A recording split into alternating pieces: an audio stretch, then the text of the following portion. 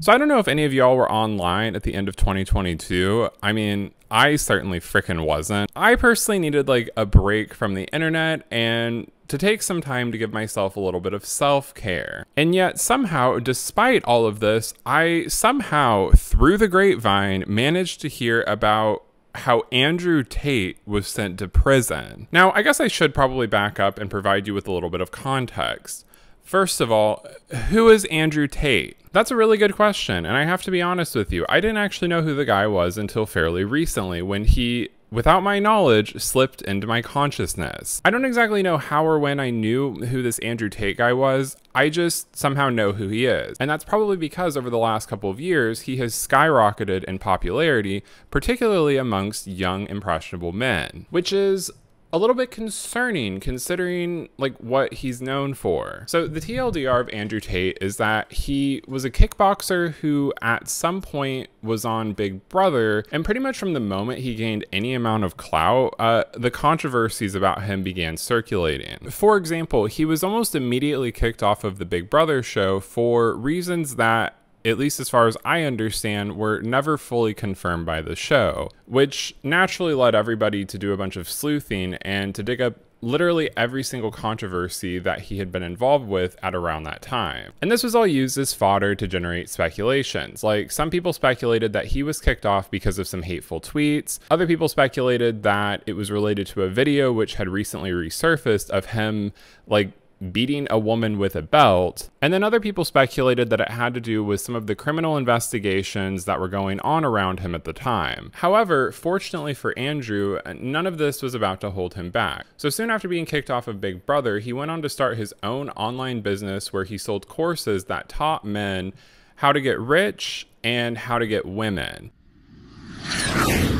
Hi, editing me here. I should just point out that I am glazing over a lot of information here. Like, even just in his like course offerings, apparently there was some like webcam scandal. Apparently most of his online course business was propped up by a social media pyramid scheme where he had people like re-upload videos of him in order to get clicks on their videos to like make money. I don't know, like, there's like a lot of like seedy stuff going on here. But yeah, I just wanted to briefly mention that so y'all know I'm not trying to downplay some of the things that this fella has been involved in. Now, up until recently, he was banned from pretty much every social media platform, but after Elon Musk bought Twitter, he unbanned a bunch of people, one of those people being Andrew Tate. And so I decided to do a little bit of perusing. So yeah, let's read some of his tweets and see what all of the hype is about him. Like, let's see why this guy is so beloved by people,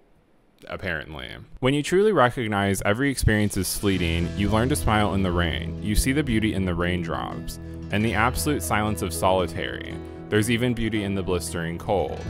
Every one of you reading this, take 15 minutes of your day to make yourself a nice warm cup of tea, truly appreciate its warmth, and understand a day may come when you'd pay $10,000 for that cup of tea. There is no light without dark, such is the way of Wu Don. Who is Wu Don? The smallest and most casual things are truly beautiful in hindsight. I'd pay $10,000 for a hot coffee or a hot shower. You have been taking the sun for granted as it rests on your hand while you drive to work. You don't fully appreciate your last glass of clean water.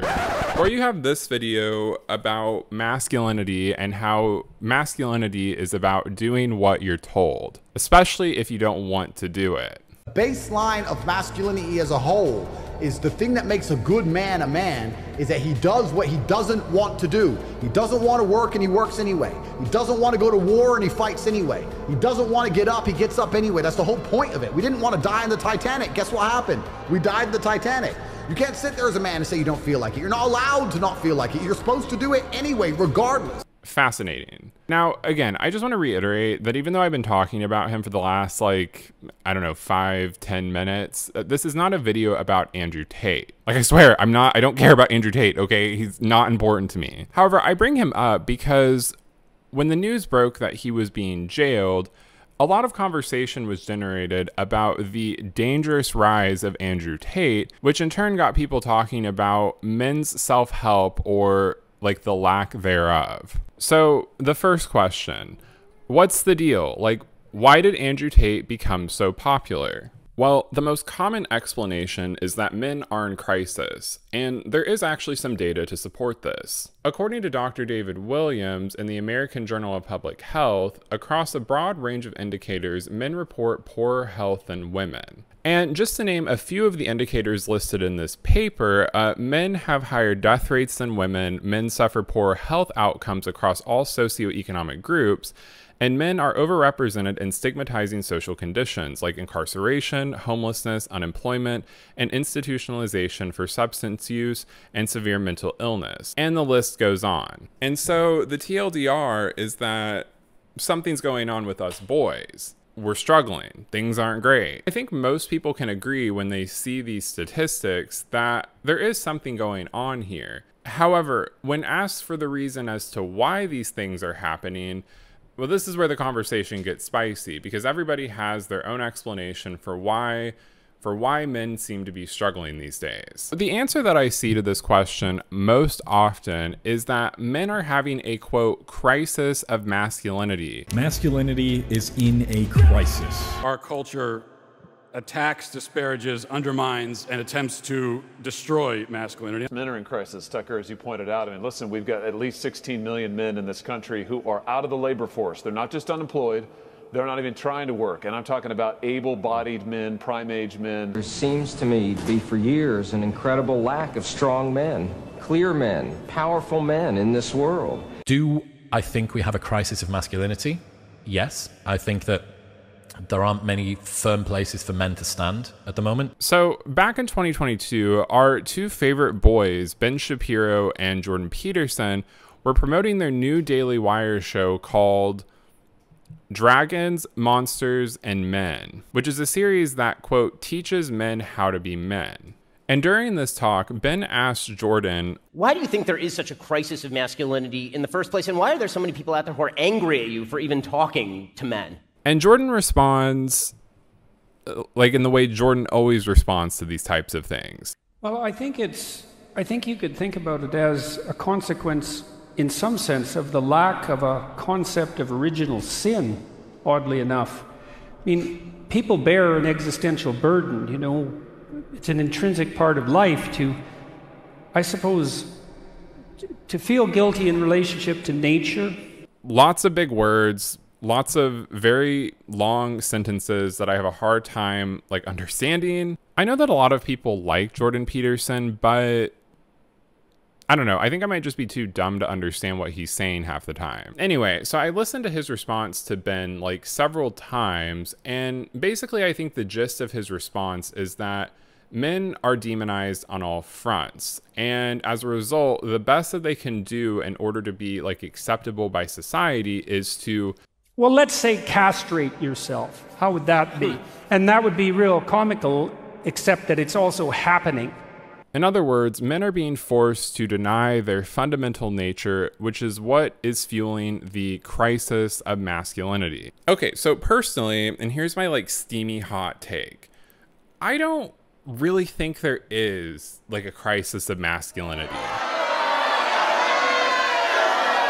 I mean, I definitely think that there is something going on with men, but the term crisis of masculinity, at least in my opinion, doesn't really summarize it. Instead, I think that there are a few things going on right now that can largely explain why the boys are struggling. So let's just start from the top. So, thing number one. What is on my tongue? Like hair in my mouth.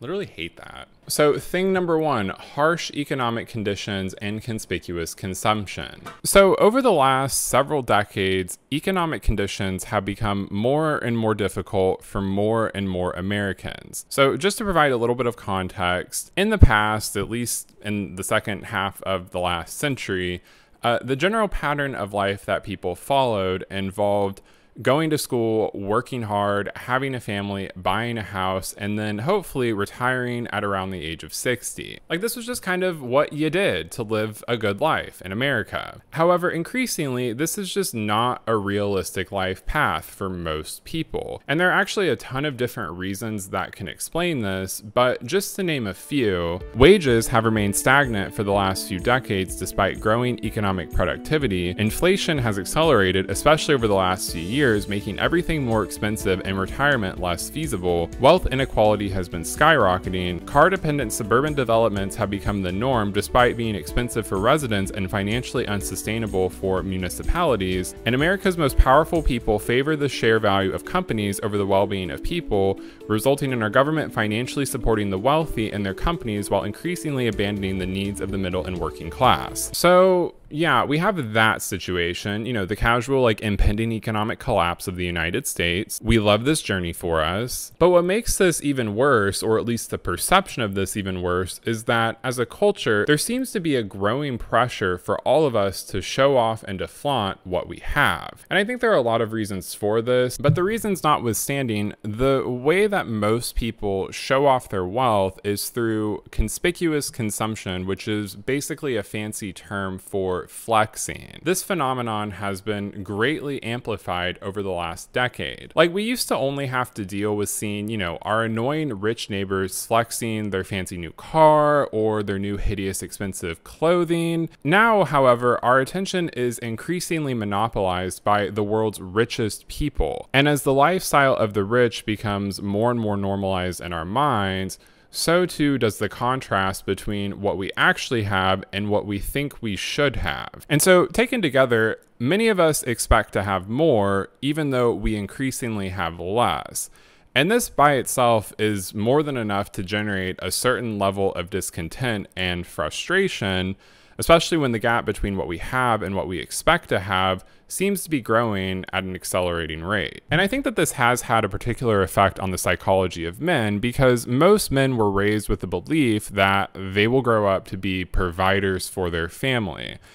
And unfortunately, this possibility is increasingly out of reach for more and more men. And because men feel like they can no longer fulfill what they believe to be their societal function, they feel a loss of identity, they feel increasingly helpless, and they feel disenfranchised. And honestly, I would argue that this is like the major cause of like what we're seeing with some of these like negative indicators growing amongst the male population. Like, it's not so much that we're in a crisis of masculinity, we're just in like a crisis. And yet, despite this, some men are very quick to blame this crisis on a completely different societal shift, namely the rise of gender equality.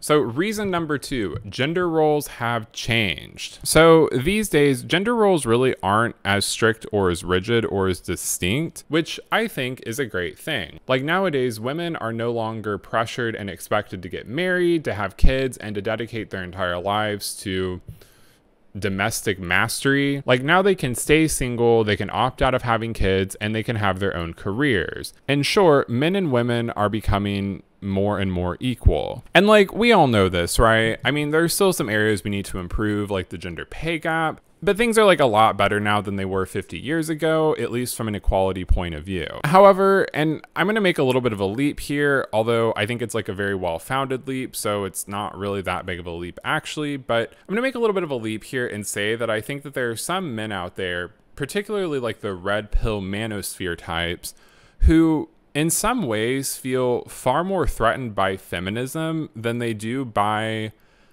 like the destabilizing world economy, which, I don't know, that's just like batty when you really think about it. Like, whenever you read a lot of discourse like on the manosphere, so much of it is centered around how they can like get women, or really more often it's centered around like how they can control women, how they can like game women. There's like this weird obsession with like trying to sort of like systematize like women's behavior and to try to like hack into it so that they can like manipulate and control women. And they're so adamant about this that there's like this whole aspiration in certain corners of the red pill movement towards developing what is called the dark triad of personality traits, which are psychopathy, narcissism, and Machiavellianism. That is, becoming self-serving, detached, and cunning is considered like the optimal way of getting the girlies, so to speak, by some of these like manosphere guys. And again, I just find this very interesting because it just kind of lays bare how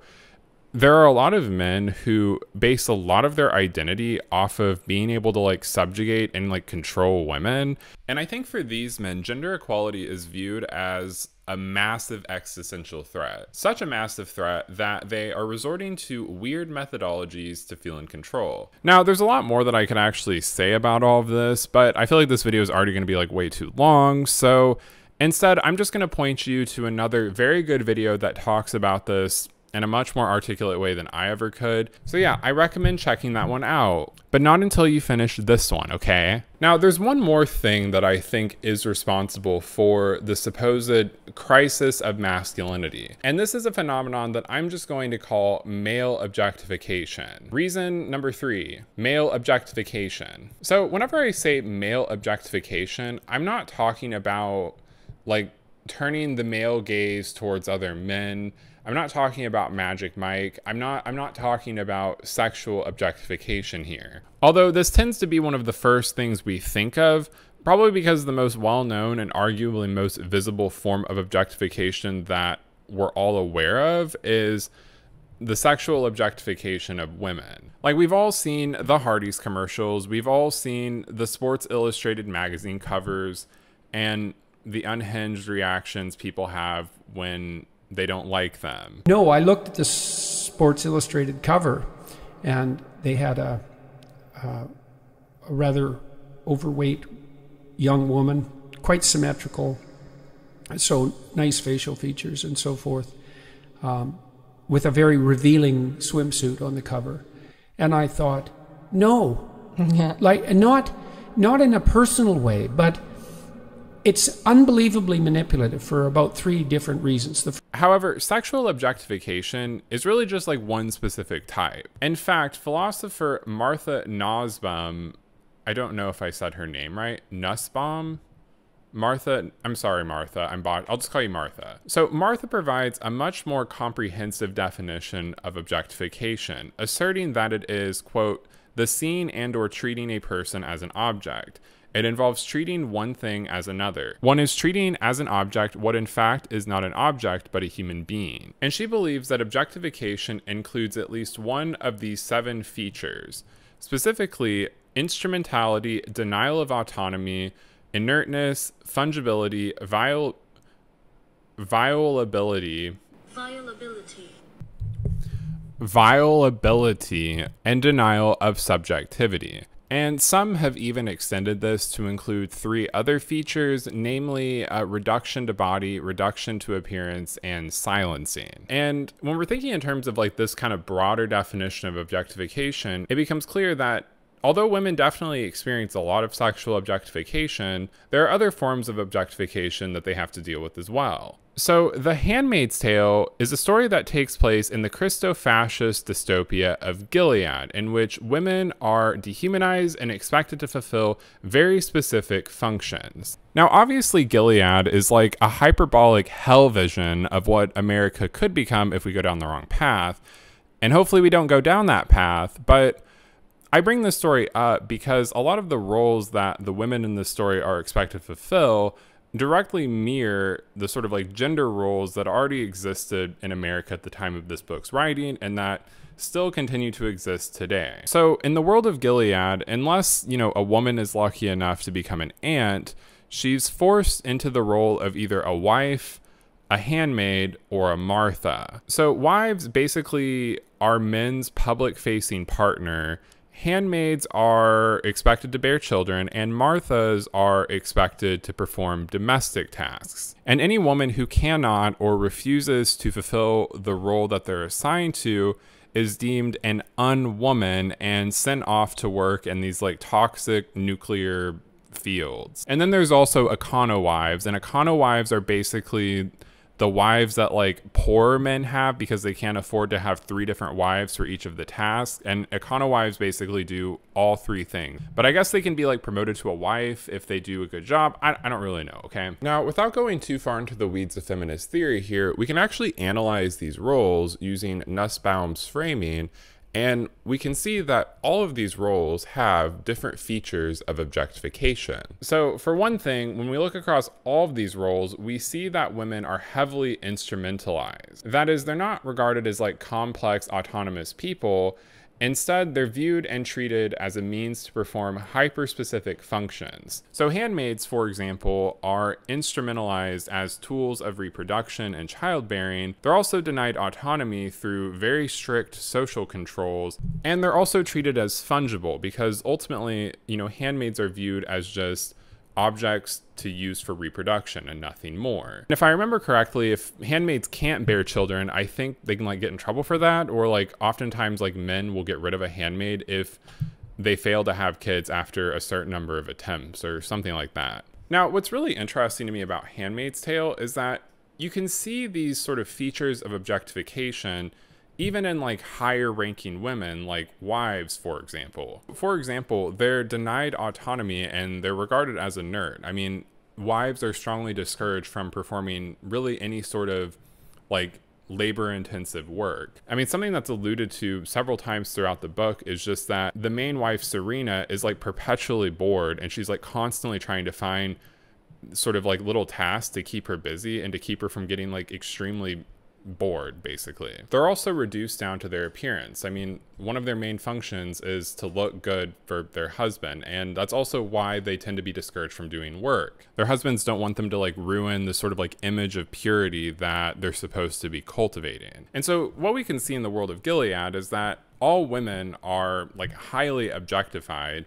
And again, as I understand it, a lot of this echoes the same sort of oppression that women have historically had to deal with under the forces of patriarchy. Now, there's a lot more that we could go into here, but like the point I'm trying to make, honestly, is that objectification is like a very broad, it's like a very broad set of behaviors. And so along those same lines, I would actually argue that men, you know, despite their relative privilege, especially with respect to women, I would argue that men experience their own specific type of objectification. However, instead of being regarded as objects of sexual gratification and reproduction, I would argue that men are often reduced down to objects of violence and labor. You can see a lot of this like male objectification within ideals of masculinity. For example, we often expect men to be protectors and women to be protected.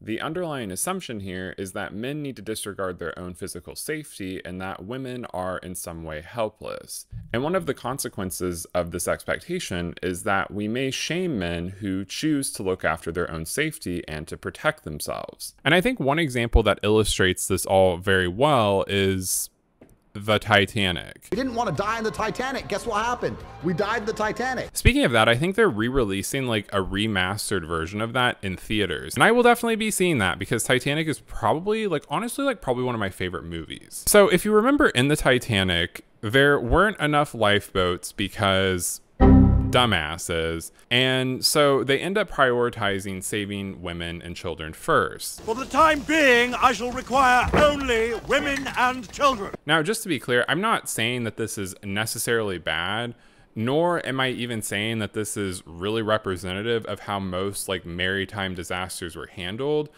Apparently, this was actually not a protocol that was a norm for most shipwrecks at that time, which is evidenced by the fact that in many maritime disasters, a disproportionate number of deaths come from women and children. And so maybe that's actually why in this specific situation, this was the protocol that was enforced. However, the idea that men should be, you know, willfully self-sacrificing was extremely popular. It was so popular, in fact, that some of the higher profile men who ended up saving themselves, like Joseph Ismay, faced an unbelievable amount of public shaming. Consider Bruce Ismay, shipowner, multimillionaire, and coward. On that awful moment when it was known that the great Titanic, man's proudest triumph of shipbuilding, was doomed to go to the bottom, the men aboard her stood aside to give the women first chance of life. The men stood aside, but Bruce Ismay did not.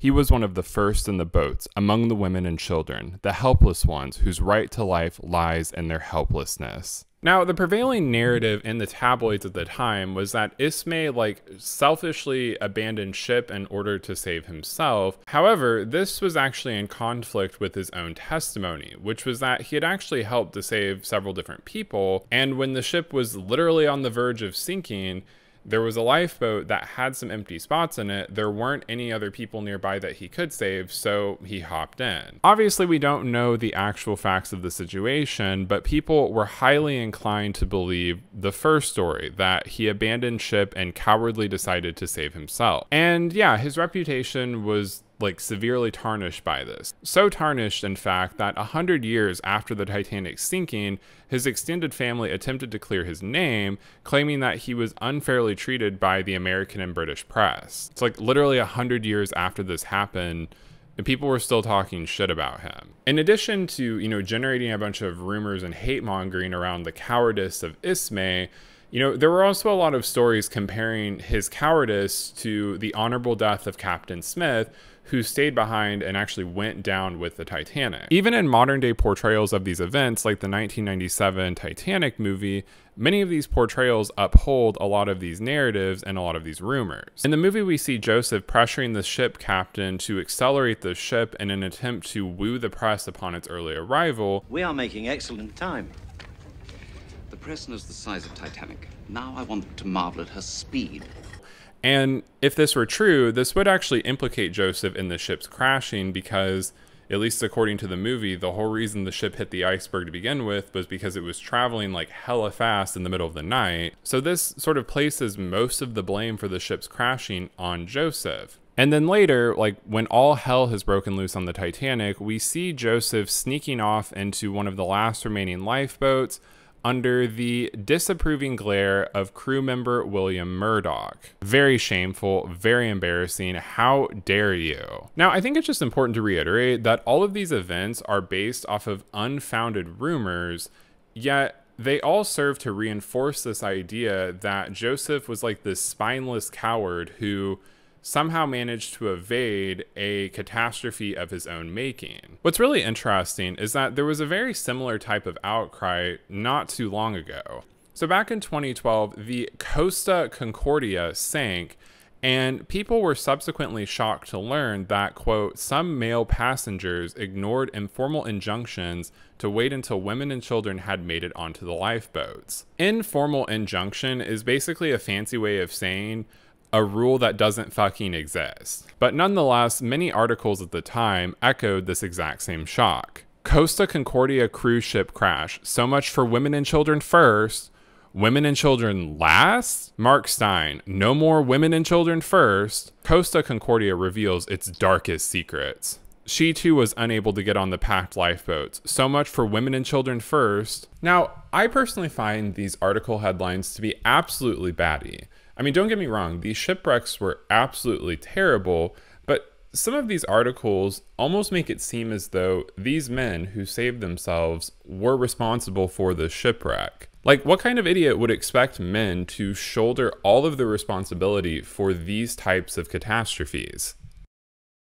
So lately there's been this catchphrase going around that goes something like, hard times create strong men create good times create weak men, and weak men create hard times. The idea being that men shoulder all of the responsibility for making society good, but if men become too comfortable and too complacent, society becomes more vulnerable and eventually becomes bad. Now, this statement actually connects into something a little bit bigger than just guys being masculine versus cucked.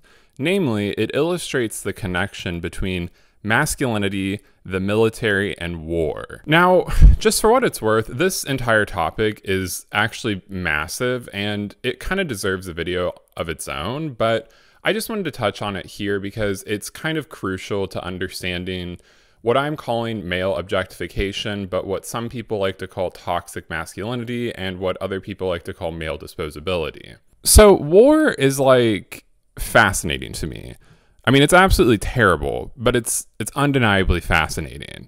You literally have a situation where you have 2 or more giant countries who have managed to mobilize thousands of people, human beings just like you and me, to go off and like slaughter one another. Like, it's logistically impressive for one thing. I mean, just to get that many people to go do anything. But even more mind-boggling is just the underlying psychology. Like, how do you get this many people to agree to go off and do something as horrible as this? Like, how have civilizations managed to do this throughout all of human history? Like, I mean, just think about yourself, right? Like, most of us are willing to like put our lives on the line for, I don't know, maybe like a handful of people that we care very deeply for. But most of us are very unwilling to do anything for millions of strangers. Like, it's too abstract at that point. Like, it's really hard for us to care enough about this many people to the point that we're willing to take any sort of action. Like, consider something as benign and straightforward as philanthropy. Like, most people don't even want to do like good things for other people unless there's some sort of emotional payout. So if it's that challenging to mobilize people towards philanthropy, how do nations mobilize thousands of men to go fight in a war that carries a very high risk of injury and death? Like, how have countries in the past managed to do this, and how do they continue to do this? Well, many civilizations just made enlistment compulsory for young men, with military service regarded as a sort of like rite of passage into manhood. At least this was like the cultural explanation for it. The real reason, at least from the government's point of view, was probably to make sure that they had, enough manpower to stand a fighting chance at winning, whatever war they were involved with. But the United States is a very interesting case because we don't have compulsory enlistment anymore. Like, the draft was eliminated quite a while ago. So our entire military is volunteer only, which means that military recruitment is really all about PR and optics. Like, how do I make the idea of joining the military and going to war appealing to as many people as possible? I mean, there are, of course, financial incentives, like you get paid, you get free tuition, which, especially in these times when college is so expensive, is actually a really valuable thing. But even still, like, how do you get people to get like excited about the idea of joining the military and going to war? Well, honestly, there's like a ton that we could go into here because this topic is really huge. But in the spirit of keeping this narrowed in on the topic of like male objectification, let's just zero in on the topic of military recruitment ads. So a couple of years ago, the US Army released an ad called Emma, the Calling, which is a cartoon that narrates the life of a young woman raised by a lesbian couple who later decides to join the army. And this video went viral for all of the wrong reasons.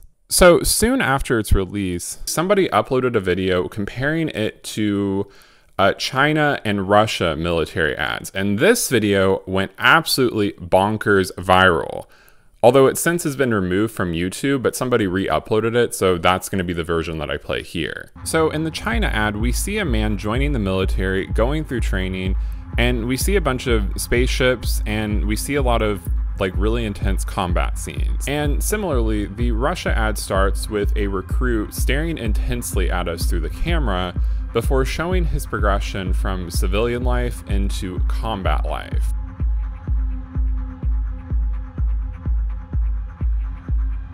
And then we have the US Army ad, which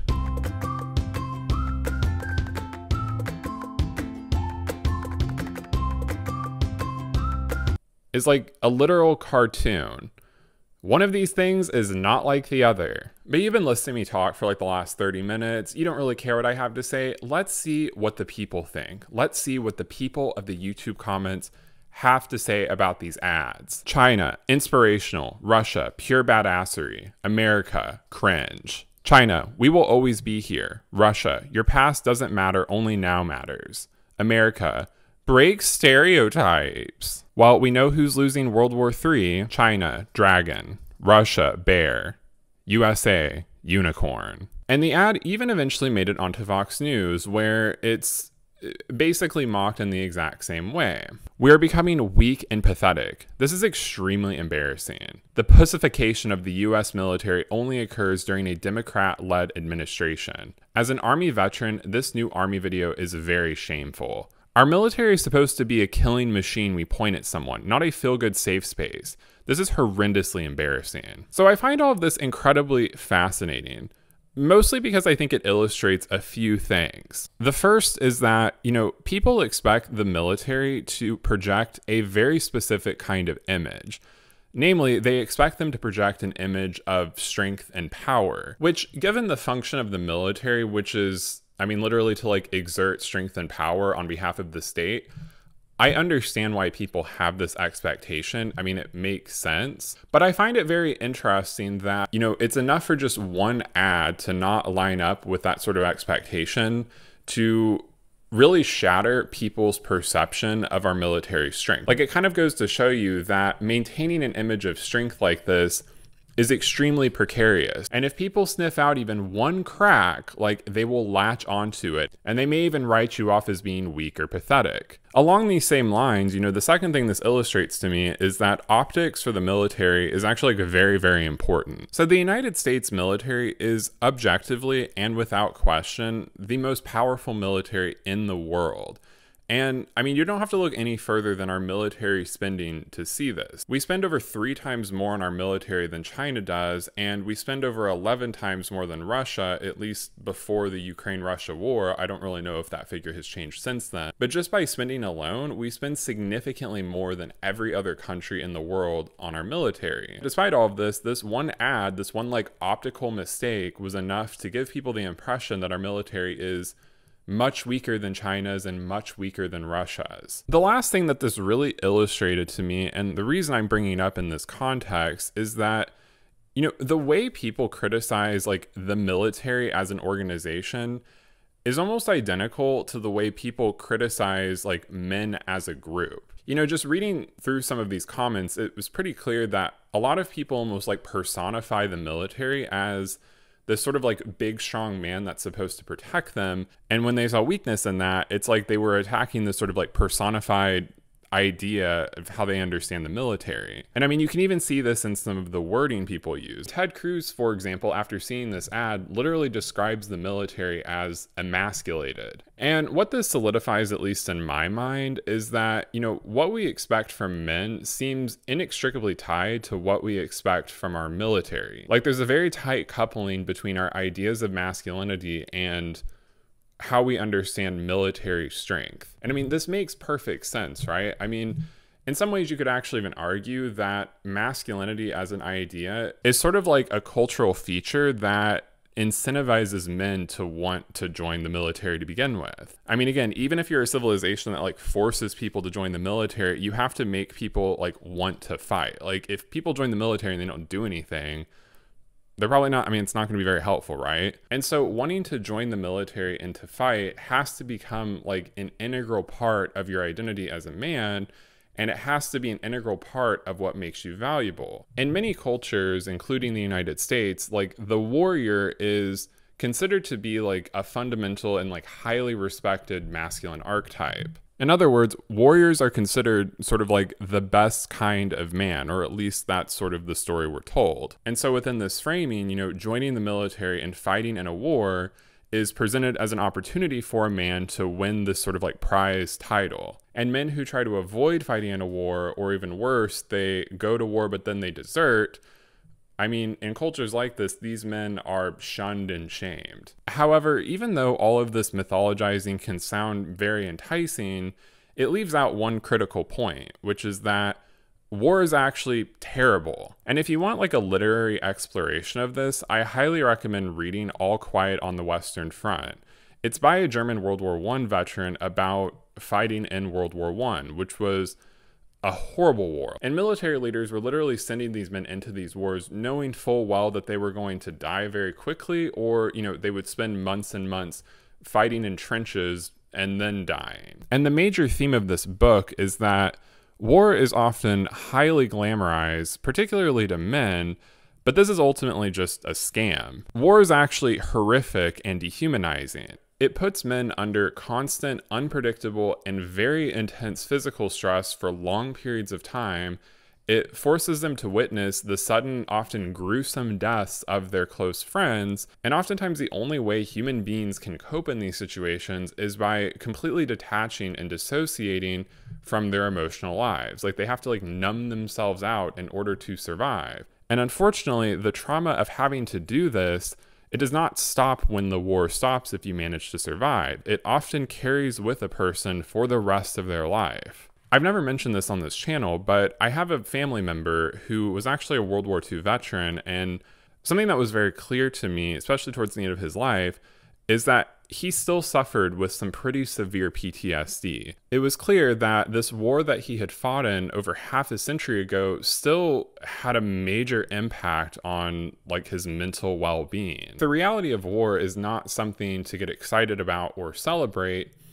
And yet I do understand in this really messed up way why civilizations maybe had to resort to what I consider to be a sort of like deception in order to sort of energize people enough to actually go to war and to face it. But anyway, if we return to the language of objectification, I would argue that war, the military, and the sort of indoctrination that we have to do as a culture in order to get people to want to sign up to go to war, which I think is pretty tightly coupled with our ideas of what being masculine actually means, I think all of this, unfortunately, strips men of their humanity and it instrumentalizes them as tools of violence. Now, I've talked about all of this in the context of male objectification because I personally think that that phrasing kind of describes what's going on here way better than other terms that are commonly used, like toxic masculinity or male disposability. But regardless of like what phrasing you prefer to use, I think ultimately what people are talking about when they talk about these terms is not masculinity in general, it's the sort of like vestigial form of masculinity that used to serve a function in civilizations that needed to prepare for war, but that no longer maybe are quite as necessary. So, do I think there is a crisis of masculinity? No, I do not. To me, the real crisis here is that we continue to reduce a man's value down to his willingness to reject his own humanity. And this is why I don't personally think that there is a so-called crisis of masculinity. What I think instead is happening is that we're going through a lot of change, things have gotten a little bit harder in certain respects, and as a culture, we've conditioned men to cope in ways that are counterproductive. We are still raising them to value a sort of wartime masculinity, something that was probably necessary for civilizations to stay safe in the past, but which is less necessary now. And I think people like Andrew Tate and Jordan Peterson and other like masculine alarmists are way too quick to sort of essentialize these vestigial gender roles that don't serve as much of a function these days. And in my opinion, attempting to resurrect these vestigial roles is not really a solution. Unfortunately, this seems to be the paradigm in which a lot of man-oriented self-help operates. And that is going to be the topic of my next video. Anyway, that's all I have. Follow me on Instagram, join and become a member if you want to support my channel, and yeah, I guess I will see you in the next one. Have a good one, folks. Bye.